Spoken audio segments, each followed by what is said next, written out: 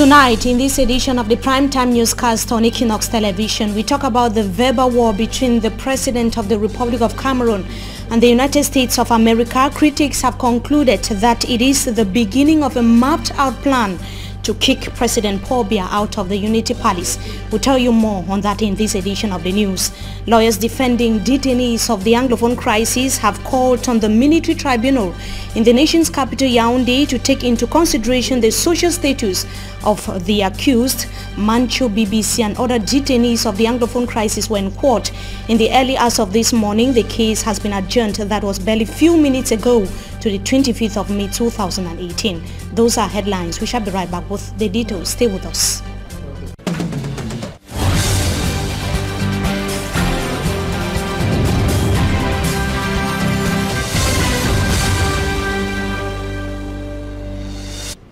Good evening to you, ladies and gentlemen. We thank you for joining us in this edition of the primetime newscast on Equinoxe television.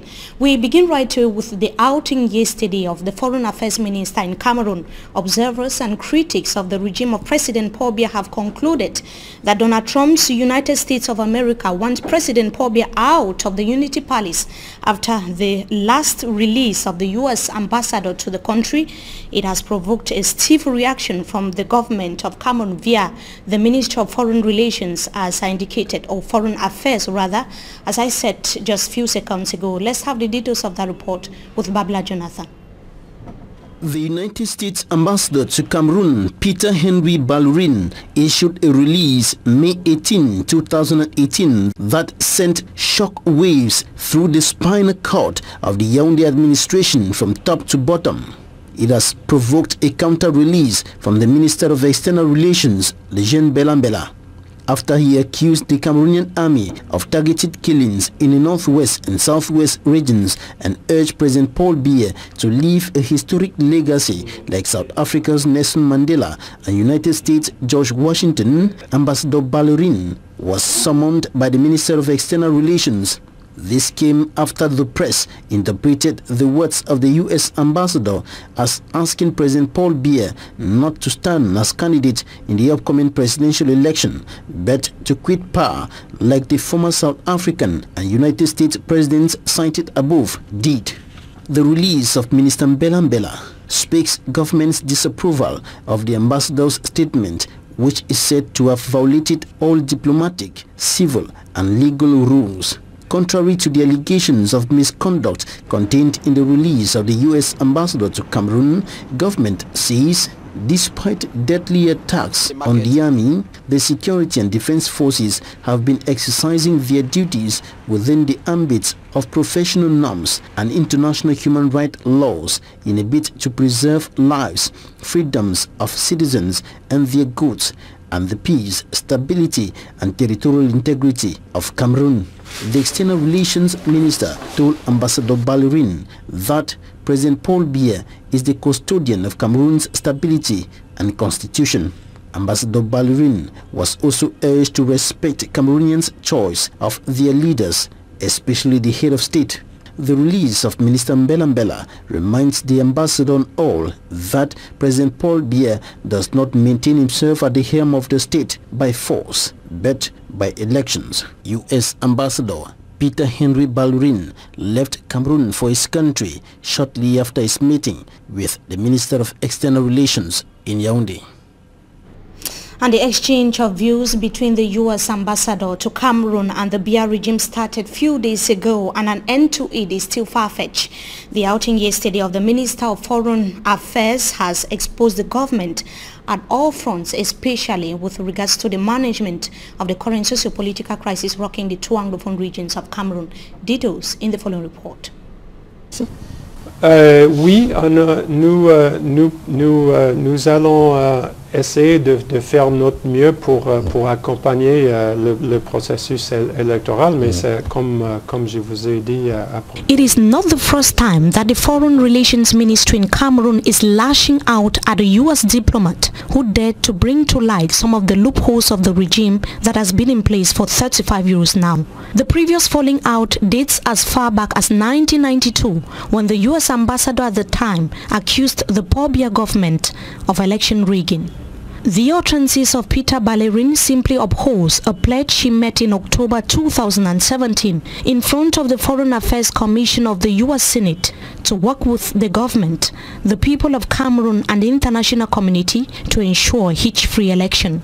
The presence of Peter Ballerin at the Unity Palace on the 17th of May was not a private visit.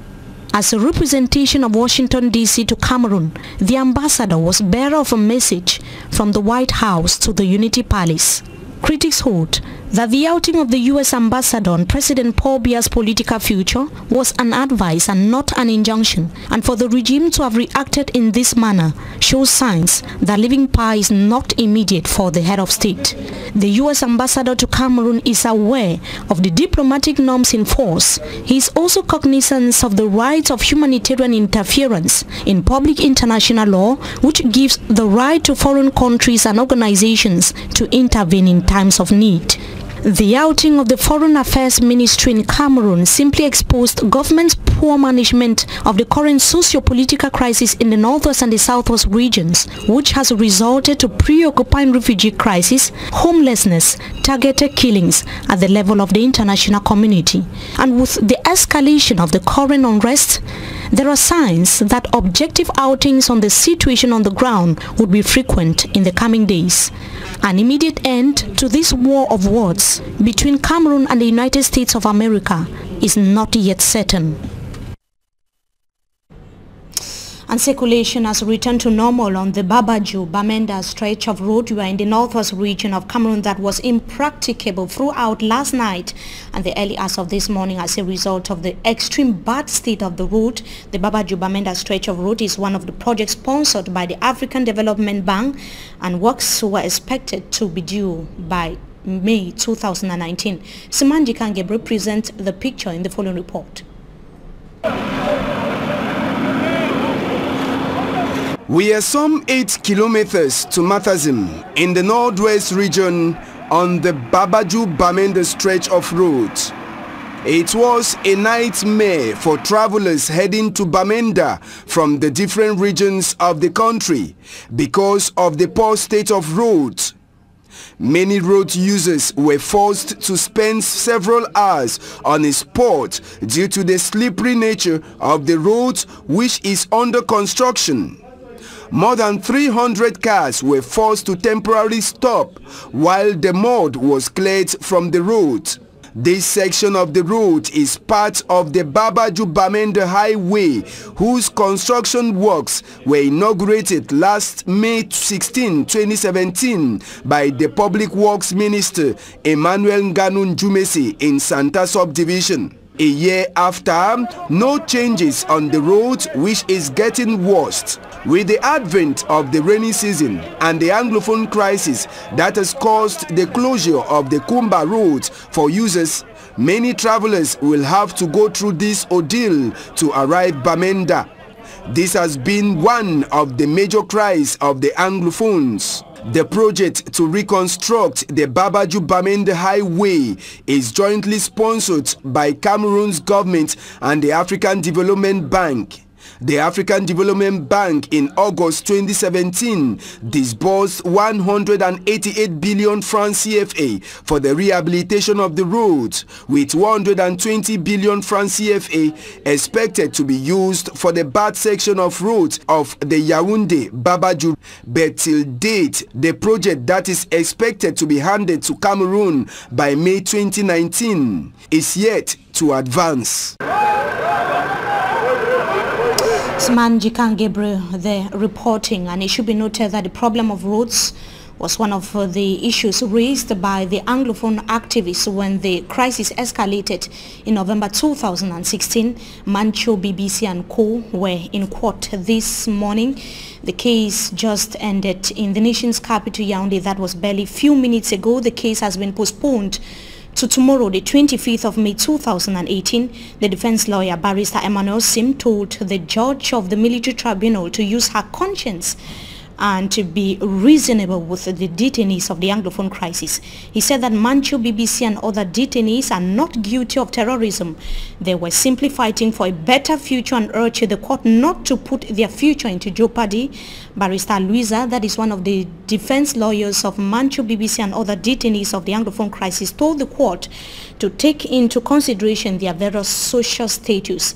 It was different turns by the various lawyers defending the detainees of the Anglophone crisis today in court. Tomorrow, the verdict is expected to be handed down by the military tribunal. It should be noted that the atmosphere was a tense one at the military tribunal in Yaoundé in the early hours of this morning. The case, as I indicated, has been adjourned to tomorrow. It took place in a very dark courtroom as a result of the absence of electricity. We shall be telling you more on that in our subsequent newscast. Now we talk about filth in the economic capital Douala that continues. Traders at Marché Double Bar in Bepanda here in the city are agitating over the failure by the government delegate to the Douala City Council and the company in charge of management of waste for not collecting mountains of garbage that continue to rise within the market. They say that it is having a huge impact on their day-to-day activities, as innocent as it tells us in this report.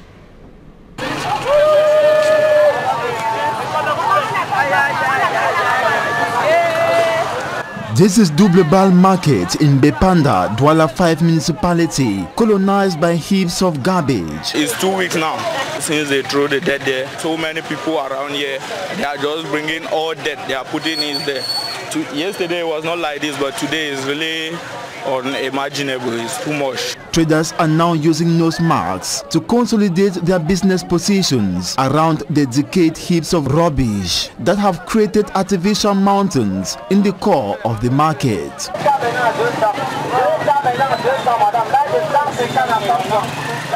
These mountains of debt have slowed down business as traders cannot be located by their steady customers. Our business is not going well because of the debt, because it is blocking too much customers from trespassing to come this way to buy. So I can say that this country, I don't even know where they are leading on. Meat and juicy fruits like mangoes are visited and contaminated by houseflies. It's even giving sick to so many people around here, and even us that we are selling here. Circulation of vehicles, motorbikes and persons in and out of the market is not flexible. Blame suits of this phenomenon has been worn on some Douala 5 council personnel and residents who now use the market as their garbage dump sites.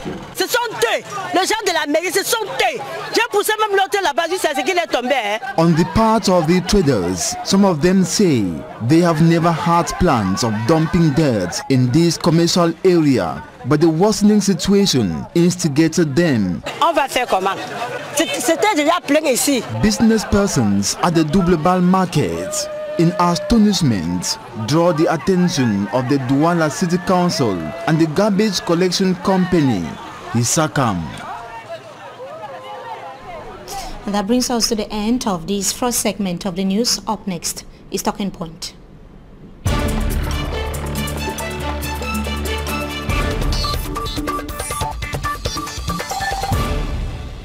Tonight we are going to be looking at the legal and political aspect of the outing yesterday of the Foreign Affairs Minister, Lejeune Belambela. In Cameroon, we have as guest a senior barrister at law, Barrister FRU.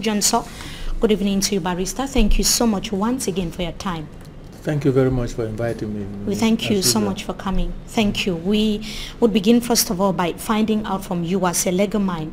The Ministry of Foreign Affairs has indicated that the outing of Peter Ballerin violates diplomatic norms, that he did not respect the secret that surrounds diplomatic discussions. What does that mean, Barrister? In normal circumstances, sovereignty of every nation is supposed to be respected. But today, the international humanitarian law, read together with the charters of the United Nations and the various enactments, makes it difficult to respect sovereignty of any nation that uses its military might to shoot and maim its citizens. The United States ambassador, acting on behalf of his government, because they have all the facts on the ground. I don't care what anybody thinks. The CIA and every other person has been filming through satellite everything that anybody is doing on the ground here, and the ambassador has all those facts. All he did was, hey, you are violating human rights. You are burning down villages, killing people, targeted killing, and so on, using your army. And you cannot imagine that this country uses the taxpayers' money to buy guns and equipment, and they use the same guns and equipment and the soldiers that have been paid by tax money to kill the civilians of this country. Therefore, when humanitarian law is being applied, sovereignty is put at the back burner. So you cannot defend that by using sovereignty. The communique of the Minister of Foreign Affairs was rather tactless, very tactless, because it inflames the whole situation. For one thing, an ambassador cannot go and see your boss, who is the President of the Republic, for an audience, and they talk, and then you sit behind and summon the ambassador to the ministry. It was not a personal decision. It was not a personal decision. He's acting under his government. And I want to let you know, let the public know that the U.S. ambassador was acting on behalf of the United States government, and also after consultation with other ambassadors in Yaoundé, of course excluding the African ambassadors, the Western ambassadors, especially France. And he went there and he delivered a message. Whatever you want to do with that message is no longer his problem. It was tactless for a minister to sit behind and summon a sitting ambassador after he has met the President of the Republic. If that act took place when the ambassador had not seen the President of the Republic, I can tell you that the minister had his right to summon him. So to you, the outing was a mistake? It was a mistake and it was tactless. Was there another efficient way of handling the situation? The only efficient way was the President of the Republic, if he was not happy, should have issued a communique to Cameroonians from the presidency. It was tactless. Secondly, the United States ambassador was acting on international humanitarian law to raise a red flag that, hey, Rwanda cannot be allowed to repeat itself in Cameroon. What is so wrong with that? And these pseudo-professors and pseudo-journalists that have come up with all the editorials and condemning the ambassador, casting aspersions on the United States government and so on and so on. What do they think they're doing? In 1997, Mimi, the then ambassador to Zaire, Mr. B. Richardson, walked up and asked for audience with Mobutu, President Mobutu, and went in and told him your time was up. That was against the sovereignty of any nation. But he was saying what his government had asked him to say. And you knew what happened 1 month after. Mobutu was begging for a safe passage to go. I don't think that these people here, they like Paul Biya that much. Because Paul Biya has come to the end of the road and nobody is helping him. Is this now a rift between Yaoundé and Washington, D.C., a diplomatic rift? From what? From the communique of the Minister of Foreign Affairs. There's a rift now between the two countries. And if this government is wise, they should rush to Washington to repair whatever is repairable. Because I don't see how they will repair it. And you know, the United States is the first power on this earth, whether we like it or not. And when they have seen what is happening and they raise a red flag, and you turn around and insult them, and going to the extent of saying that they have recalled the ambassador when the ambassador was going on leave, annual leave. And of course, there's this practice that when they go on annual leave, they go through the State Department and have briefing. Then he goes him on leave. He has not been recalled, for all I know.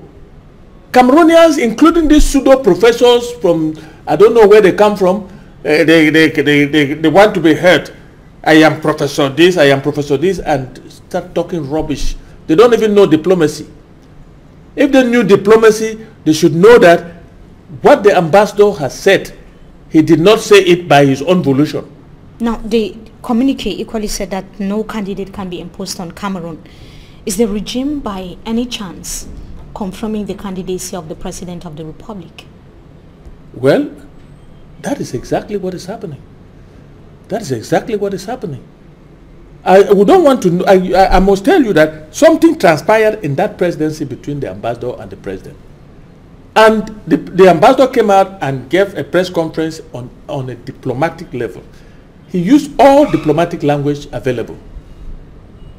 You have a heritage to live. You go out by like Mandela and Washington and George Washington. But the government says that Cameroonians are always rallying behind the President of the Republic and voting for him. I heard that, and you must want to know that for the 35 years that Biya has been in power, I don't know any year. Whereas the outing I don't know how many years. Have nothing to do with election rigging. It has nothing to do with election rigging.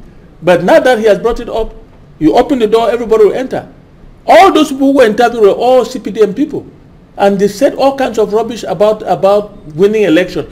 Can anybody in this country look at me in the eye and tell me whether Biya has won any election organized in this country? But normally? officially he has always won. Officially, well, when you rig elections and you win, officially you have won.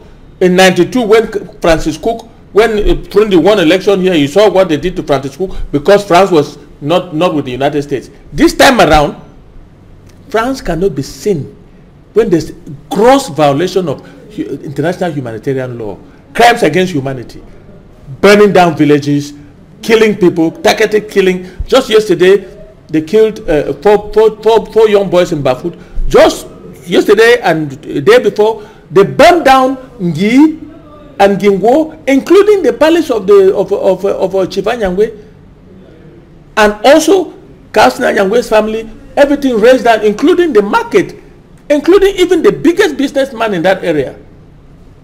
What means that they have not taken any advice from the ambassador. Now, what is the role of the Anglophone crisis in the ongoing diplomatic rift, like you said, between the government of Cameroon and the United States? The fight between, if there's a fight at all between the United States and Cameroon, has nothing to do with this fight, except that it is talking about the killings, the targeted killings and the humanitarian law violations carried out by the government. That is the only connection I see. But from what I know, it will not affect the fight on the ground until Mr. Biya is willing to sit down with the leaders of the interim government of Ambazonia, let's call it the name, and talk. There's nothing that is not repairable, Mimi. But if you behave like a king and say it is either this or that, well, you take the consequences. I want to say here that if I understand diplomacy and if I take what happened in '97 in Zaire, Mr. Biya should be very careful, tell his people to be careful the way they talk on the media and when they talk in the world, because the United States is listening. How far can the U.S. go? How far can they go? Who? Do you think it can end only at the level of the press releases that we've seen so far? Mimi, and the declarations? Mimi, Cameroon cannot go any further. But I cannot also say that the United States will not go any further.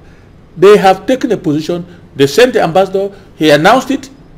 And where the chips fall, that's where they'll fall. Let's wait and see in the next weeks, months. You see what happens. There's a rumor that Mr. Biya wants to meet with Seseko Ayuktabe. That's unconfirmed. It's unconfirmed. I say there's a rumor. I call it a rumor. Of course, I call it a rumor because it's unconfirmed. But if that doesn't take place, and this war continues. You don't know what the United States can do. I am watching. There's another unconfirmed news about the United Nations Security Council. I cannot even talk about it because it is not, I don't know the source. Now, Barrister, tomorrow Mancho BBC and other detainees of the Anglophone crisis will be appearing in court. Again, the case like has been today. going on for several months now, more than 1 year. What do you have to say about that? I am Many waiting, are expecting a waiting for Mr. Bia to sentence Mancho BBC, and let's see where we go from there. Because it is not going to be easy in Bamenda. The lawyers have pleaded. Yeah, that's why they are dilly-dallying away with the sentencing of Mancho BBC. That's why they are dilly-dallying, because at this time that we're supposed to be coming out of the crisis, you keep sentencing, especially a man like Mancho BBC, who has done nothing except revendicate bad roads in Bamenda town. So you think it should be released? Is that what you're saying? Like his defense lawyers are calling for their release? It should be discharged and acquitted if it was a normal court. But it's not a normal court. So I cannot even count on that. If it was a normal court, it should be discharged and acquitted. But it's not a normal court. They had already found him guilty on certain charges. And acquitted him of acquitted him on some. They are certainly going to sentence him. And let's see what happens in Bamenda and other Anglophone hotspots. Barrister, thank you. Thank you for very joining much us to our televiewers. It was equally a pleasure having with us in this edition of the Primetime Newscast on Equinoxe Television. Wishing you a blessed stay in the company of our programs. Until we meet again, goodbye.